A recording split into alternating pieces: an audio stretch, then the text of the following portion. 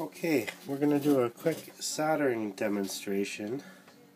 I have to admit, I'm not the best solderer, so in a sense, most people can do better than me, so you should be encouraged by that. Anyway, just getting the soldering iron ready real quick. We've heated it up to about 400 degrees. It'll burn you, but just be careful with it and respect it, and you should be fine. So we want to get this thing kind of tacked in a little bit here. I don't have a very good jig or anything, so we're just gonna get a little dab of solder down in there so it'll hold. Again, I will probably have a million people say, you're not a very good solderer, and I know that. I just want everyone to know how easy it is to just do an okay job of soldering. And you can get better at it, as I intend to do. And also, equipment's a problem. This tip is probably not the best tip for this. I've been soldering since I was, I don't know, probably 10 years old. My friend Mark and I, we had radio-controlled cars. And anyway, to make them run properly, you often had to solder things. Never quite this precise. And what we're soldering is an accelerometer that I ordered from China a while back. Been meaning to assemble it.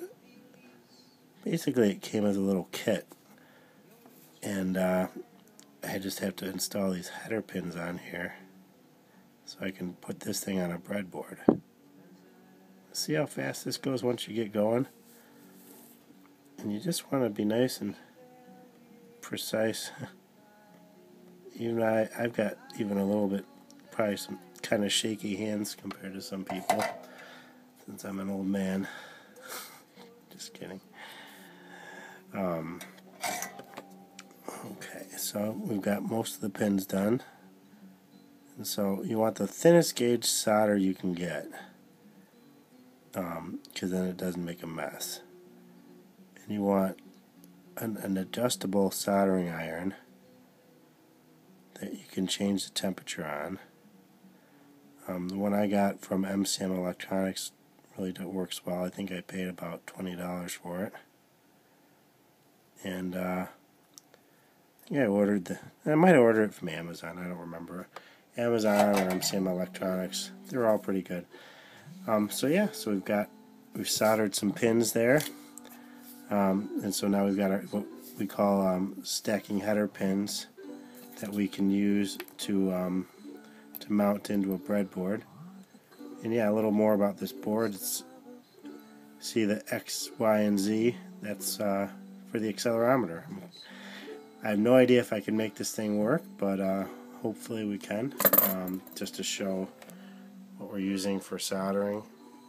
That's our soldering iron right there. And then the actual solder we're using, I guess I got this from Radio Shack. And it works pretty well. Anyway, this has been a video from Chicago Electronic Distributors. Please check out our website, www.chicagodist.com.